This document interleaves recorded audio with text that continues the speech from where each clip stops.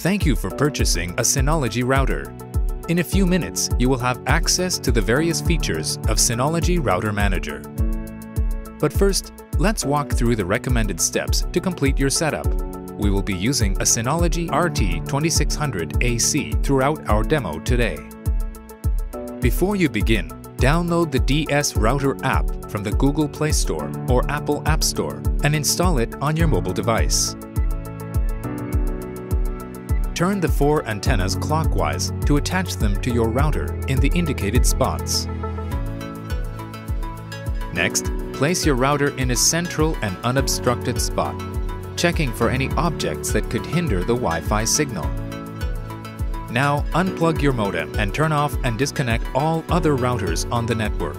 This helps avoid hardware conflicts later on. With an Ethernet cable, connect your modem to the blue WAN port on the back of your Synology router. Plug in and power on your modem and wait until it is fully booted up. This could take a couple of minutes. Plug the power adapter into your Synology router and turn it on by pressing the power button. You can sit back. It can take a couple of minutes until the LED indicators turn green and stop blinking. Your Synology router's Wi-Fi network is now available. Connect to the router with your mobile device using the router's default Wi-Fi name and password. The Wi-Fi name starts with Synology_ and ends with the last 6 digits of the serial number on the bottom of the router. On your device, open Wi-Fi settings and select the Wi-Fi name.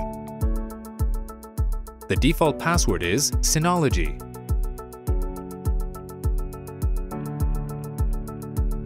Open the DS Router app and tap Set Up New Router. Wait for the app to locate your new router and tap Start to begin. Set a username and strong password for your router's admin account.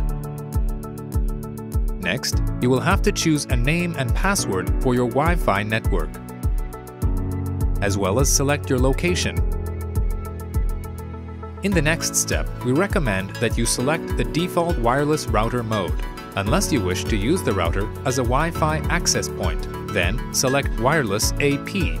If you wish to remotely monitor network traffic, control connected devices, and install firmware updates, you can now enable Allow External Access to SRM. Next, choose your connection type. Specific internet service providers require that subscribers configure advanced settings. These settings can be found inside Special Requirement from ISP. In case of doubt, please contact your provider before configuring your router. You can confirm your settings by tapping Apply. Review the terms of service and tap Agree to complete the setup. It is now time to connect your new Wi-Fi. Now that you've successfully set up your network, you can choose to sign up for Quick Connect, Synology's service that lets you access your router from anywhere in the world without configuring port forwarding or other network settings. To do so, create a Synology account or sign in to an existing account before you proceed. Enter a Quick Connect ID that will identify your device and tap Submit to complete the setup. To get started and explore the functions of your router, tap Start Managing in the app. As a first stop, it is smart to go to Update. Enable Auto Update to protect your router against future security threats, and then install the newest updates. Enjoy your new router! You can also discover additional features of Synology Router Manager by visiting router.synology.com from any web browser. To learn more about getting the most out of your Synology router, subscribe to the Synology YouTube channel or click another video to keep watching.